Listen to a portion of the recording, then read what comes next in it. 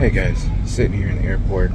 I just wanted to talk about something really briefly that I'm having a challenge with, that I'm overcoming. I'm here visiting my property in Houston, in the Woodlands. It's an Airbnb, and I want to talk a little bit about automation. Really, it's not too hard to manage a property from a distance. You can totally do it. Don't let anybody tell you you can't. I think you just have to put the right systems in place. So what are the big ones that you need to have in place? Well, number one, you should gotta have a good team, right? Have a good relationship with your handyman, your contractors, your cleaning staff. Make sure that they are pretty much running your business for you, and they are your boots on the ground and will be taking care of a lot of things for you, even more so, more than just doing the cleaning and maybe taking care of maintenance and repair stuff. There will be other things that come up that you will have to lean on some of those relationships that you have there, and if you have good relationships in place, those people will be happy to do those things for you. So that's number one.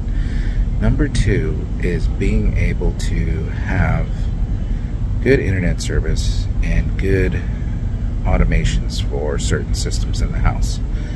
Number one should be your front door lock. Having a good lock that you can provide key codes to guests, or giving them access, remote access through their cell phone. Also for our house in particular, because the garage is on a different side of the front door of the house, we have to have remote access for the garage door. So we use an IQ app, and it's worked out pretty good so far. Gives the guests remote access to the garage door, so they can basically have access to the garage door or the front door upon their choosing.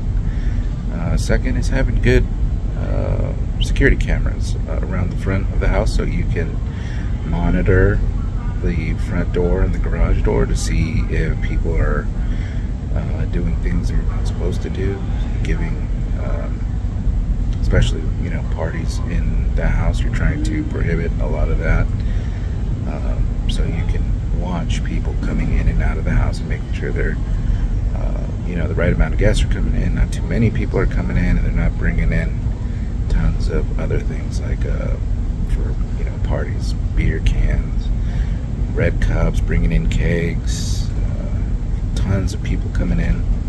If you can catch it early, you can take action and try to prevent or limit the amount of damage they're about to do in your property.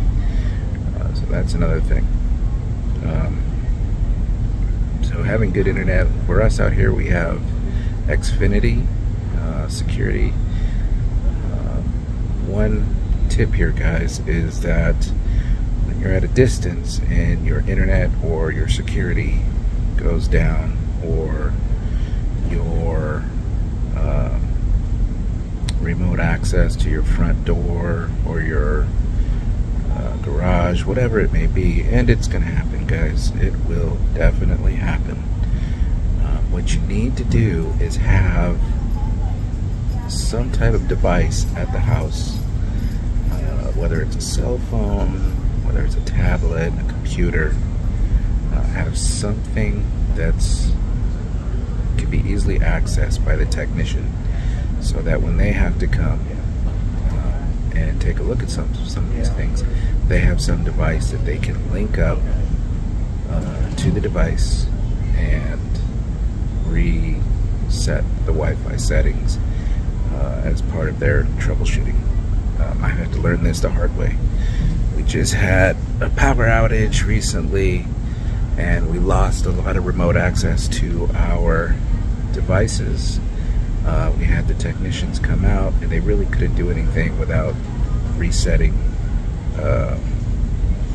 the Wi-Fi to the device. So